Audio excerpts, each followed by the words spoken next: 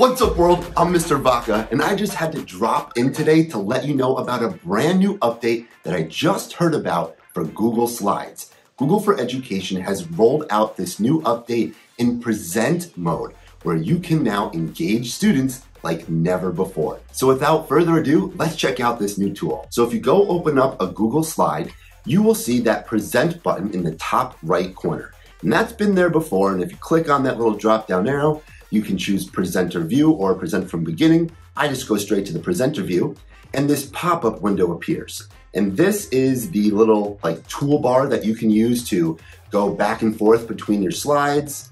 And you could do the audience tools, such as the new Q&A. Now this is really cool, but what I personally like to use is the present mode right in the slide. So I'm gonna click right to my slide, and you'll see if I move my mouse, on the bottom left corner, I have that little toolbar that will allow you to do the same thing. Go forward, go back, but wait, that's the old stuff. Now it's time to find out the new stuff. Okay, so if you move over here, check it out, Q&A.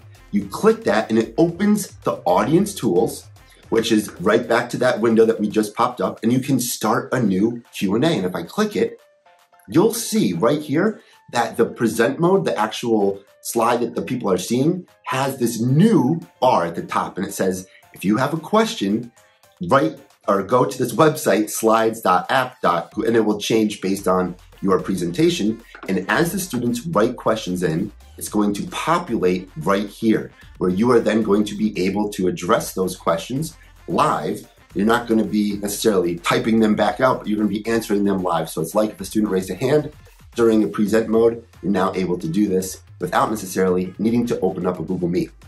But wait, there's more. You also have, if you go back here, the laser pointer. If you click this, check this out.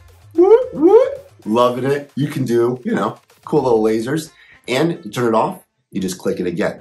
If you want to go see your speaker notes that you have typed in when you were creating your slide, just click this notes icon and it will pull up the speaker notes. Before we were over here on the audience tools, but now back to the speaker notes. Anything that you write in will appear here, and the students will not be seeing this box, this presenter toolbar. Only you are seeing it.